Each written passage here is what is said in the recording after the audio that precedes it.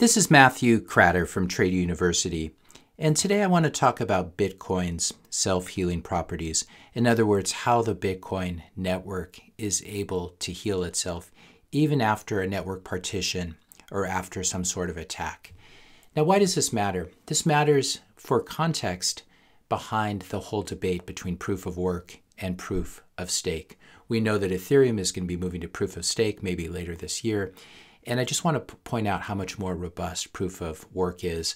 There are a lot of people who think that proof of work, which is the consensus mechanism that's used by the Bitcoin miners to secure Bitcoin, a lot of people think that proof of work wastes energy. I've talked about this before, and I've argued that proof of work wastes energy in the same way that your dishwasher, your washing machine, your dryer, and your computer waste energy. They're only considered to be wastes of energy if you don't get value from what they are from what they're doing with that electricity. So maybe you want to wash all your dishes by hand. I myself prefer labor-saving devices and modern technology. And proof of work is really, it's not a bug in Bitcoin. It really is a feature. It's something that's very, very important and that helps to make the network robust. And there's no equivalent in proof of stake, as we're going to see. Now we're going to discuss two different examples. The first one is very well known, and I've discussed it before, and then we'll end this lecture with a much more obscure example that I think is very, very important in highlighting the differences between proof of stake and proof of work. If you haven't subscribed to my channel yet, if you're a regular viewer, I would just ask you right now to subscribe and like this video, maybe share it with a few friends. So the first example of the Bitcoin network healing itself is what happened last year. So for many years, the Bitcoin hash rate, most of the Bitcoin mining was being done in China, which makes sense because a lot of the Bitcoin miners were made there. There's low electricity costs, and it seems like everything industrial is done in China these days. So it made sense. But then we had this situation in mid-2021 when the CCP, the Chinese Communist Party, banned Bitcoin mining. And so what would you expect to happen? Critics of Bitcoin always said if China ever bans Bitcoin mining, it's going to kill Bitcoin or crash the network. But this was a very, very interesting test of the Bitcoin network because it did not go offline at all. It remained up and running for 100% of the time during the transition. When the Bitcoin miners in China, they had to turn off their machines, they had to pack them up, try to get them out of the country and plug them in somewhere else. And also we had a lot of Bitcoin mining start in other parts of the world at the same time because the profit margins got very high for a while, and it became less competitive to mine Bitcoin. And so what happened was that the Bitcoin network really reconstituted itself outside of China, and Bitcoin was able to win again. This was an example of how the Bitcoin network healed itself. Basically, the Bitcoin miners moved, they plugged in their machines again, and now everything is back the way it was. But things are better now because these Bitcoin miners they're far less concentrated. They're in many more different countries now. So it's become this attack on Bitcoin by the CCP has made Bitcoin more decentralized. As a thought experiment, you can imagine if Amazon or Google had most of their servers or were somehow concentrated in China and they got banned by China, it's very unlikely that their networks would remain up in the same way that Bitcoin remained up and running 100% of the time. If you contrast this with something like the Solana network crashes and goes down, it seems like every few months, and it's not even being attacked by China. It's just not a very well-run network. But this really contrasts with Bitcoin, which has had 99.999% uptime since the creation of the Bitcoin network. We could also contrast this with gold mines. If you had a gold mine in China and China banned gold miners or banned foreign gold miners, you'd be in a lot of trouble. You can't pick up your gold mine and leave. But with Bitcoin, it's very easy to pick up your miners and leave. So this is the first example. I'll link to a couple articles about it. China's attacking the Bitcoin miners, and then how Bitcoin mining was able to recover from this in just a series of months. We can see that the hash rate recovered from its July lows in 2021, right after the China ban, and we're back up at very close to all-time new highs in the hash rate. So the Bitcoin network is just as secure and probably more secure, more decentralized than it was before the China ban. For our second example, we're going to use an example that talks about these underwater cables that carry the internet between continents. You have the transatlantic cables, which we can see on the right side here. You have the trans-Pacific cables, and this is one way that the internet is hardwired all around the globe. So let's pretend something happens. Let's pretend that North America, Central America, and South America are isolated. Let's pretend this becomes one big island where the cables are severed. All the undersea cables are severed. Let's also assume that 80% of Bitcoin mining, this isn't true, but let's assume that 80% of the Bitcoin mining hash rate is in North America and South America. 20% of the hash rate is everywhere else. And as we said, let's say that there's an attack or there's an accident that takes out all the transatlantic and trans-Pacific undersea internet cables. And let's also assume that there are no satellite or other kind of connections for the internet. So we have North America, Central America, South America as one giant stranded Bitcoin mining island. And let's say that this goes on for a week. So you have the North American and South American Bitcoin miners, they keep producing blocks, and then the rest of the world keeps producing blocks. As we said, let's assume that the rest of the world is just 20% of the hash rate. So from the perspective of the rest of the world, let's say Europe, Asia, Africa, Australia, etc., from their perspective, when these cables are cut, 80% of the Bitcoin hash power just disappears. And let's also assume that we're between these what are called difficulty adjustments, which happen every certain number of blocks, approximately every 2 weeks.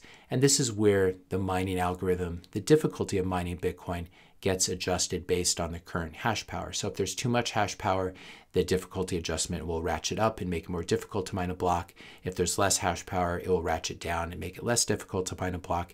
The purpose of this is to keep the average block time at about 10 minutes. So let's assume, though, that we're between these 2-week difficulty adjustments. What this means is that when 80% of the hash rate disappears from the perspective of the 20% of the world, it's going to be very difficult for that 20%, for Europe, Asia, Africa, Australia, to mine very many blocks because they have 20% of the global hash power, but you haven't had a difficulty adjustment yet. And so it's very difficult to mine the blocks.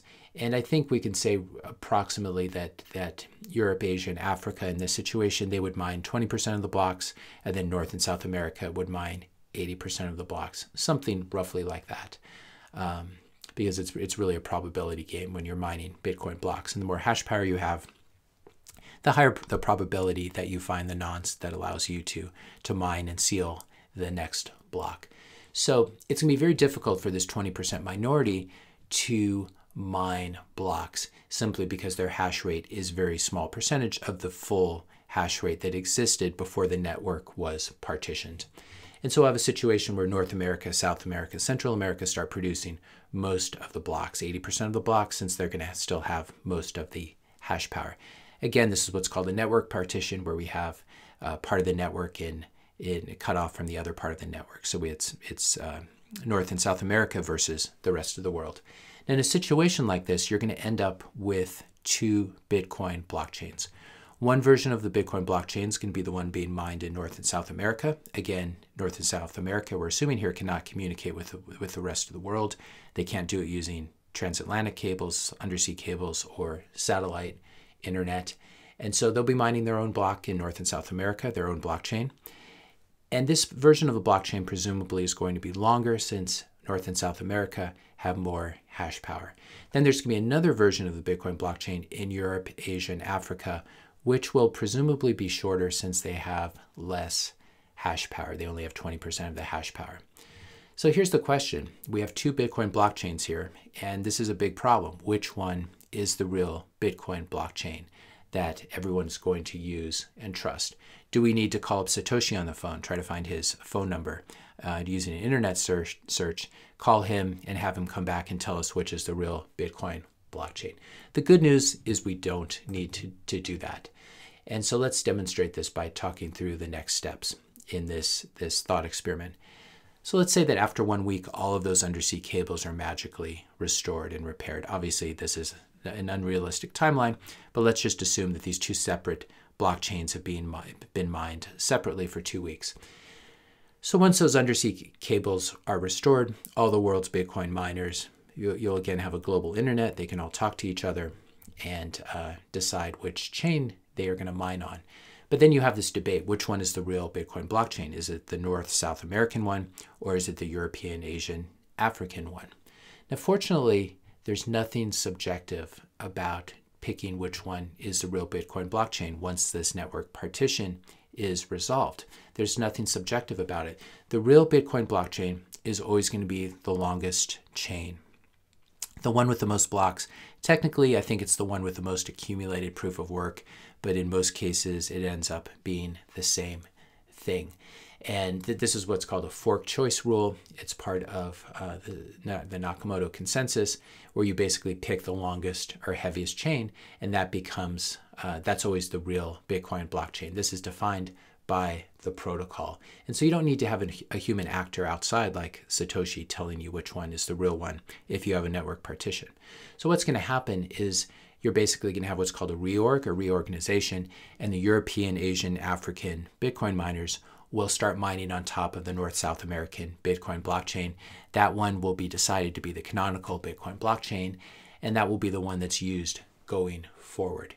Now, what we've just witnessed here in this thought experiment is actually amazing. It's what we call a network partition and rejoin, but we've seen an example here of how the Bitcoin network can heal itself with zero outside intervention. You don't need Satoshi to come back.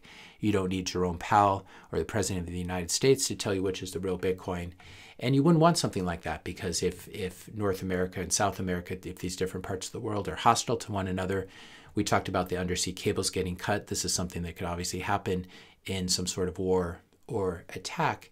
And so in this case, we don't want human actors deciding which one's the real blockchain. We want an algorithmic way of deciding that. And the fork choice rule tells us that the longest, heaviest blockchain, Bitcoin blockchain, is the real blockchain that will be used going forward. And by being used going forward, what I mean is that all the Bitcoin miners in the world will then compete going forward to mine the next block and attach it to that Bitcoin, that version of the blockchain. Now, here's really the punchline. Try doing this with Ethereum once they've transitioned to proof of stake. As far as I know, and you can correct me if I'm wrong, but there is no non-subjective way to heal a partitioned Ethereum proof of stake network. There's no non-subjective way to decide which blockchain is the real one. You probably have to get Vitalik on the phone, or some of the oligarchs that run Ethereum, get them on the phone and have them pick which blockchain is the real one under proof of stake. And so you end up with a situation where Vitalik ends up being just like the Treasury Secretary or the US President or the Federal Reserve Chairman, and you've created a new oligarchic centralized system. This is the problem with proof of stake. It's just not as good, decentralized, and secure as proof of work, for this reason and for various other reasons that I've talked about in previous videos. The prospects of a network partition, like we talked about, undersea cables getting cut, are actually very real in this decade. In this world that's rapidly falling apart, that's trending towards revolution, war, biotech attacks, cyber attacks, monetary reset. So this is something that at some point in time, if not this decade, certainly this century, cryptocurrency networks will need to deal with. They'll need to deal with a global partition. And so when people say proof of work is so wasteful, it's only wasteful if you haven't gone down the rabbit hole, and if you don't value Bitcoin, and if you don't understand Bitcoin. What's really wasteful is, well, first of all, proof of stake just doesn't work. It's not nearly secure. It's much more prone to capture, and there's no way to decide which is the right chain in a network partition. And so your only choices are using energy to secure the system. You can use proof of work like Bitcoin uses, or you can use proof of war like the fiat system uses. When Saddam Hussein decided to sell his crude oil for euros instead of US dollars, it did not end well for him. This is a photograph of the bombing of Baghdad. And the same thing happened with Gaddafi in Libya when he decided to sell his oil for something other than dollars. So your only real choices, if you want a robust, secure system, is proof of work or proof of war. And I, for my own part, would definitely prefer proof of work. Still uses just a tiny fraction, less than 1% of global energy. Bitcoin energy usage does not scale with transactions. You can have much larger transactions or many more transactions, and you're not going to use any more energy. This is another common misconception. But proof of work is very, very elegant, and it's very important to securing the system. And as we've seen with proof of stake, there's just, it's not secure, and it will run into problems if there ever is a network partition. If you found this video helpful, I'd encourage you also to check out my course on Bitcoin, where I really go deep down the rabbit hole. I talk a lot about how the Bitcoin network works, how full nodes work and miners work, empty block attacks, Bitcoin's natural superpower, why Bitcoin is so volatile. And then there's a series of lectures that people are really enjoying: how to buy Bitcoin anonymously without KYC, how to run your own full node, how to connect your own full node to a Bitcoin wallet on your desktop or laptop, how to set up hardware wallets, how to set up, I'm currently working on a lecture on multi-sig and how to set that up, kind of a DIY multi-vendor multi-sig. So if you're interested in that, be sure to click on the link in the description notes below, and then use the coupon code YT99, as in YouTube 99, to get the best price. You'll get access to the Bitcoin course as well as all of my other courses on Trader, on the paid version of Trader University. So be sure to check that out. If you found this video helpful, be sure to hit that subscribe and like button. Hit the notification bell if you want to be notified when I publish my next video. Let me know your questions and comments in the comment section below. Thanks a lot for watching, and I'll see you in the next video.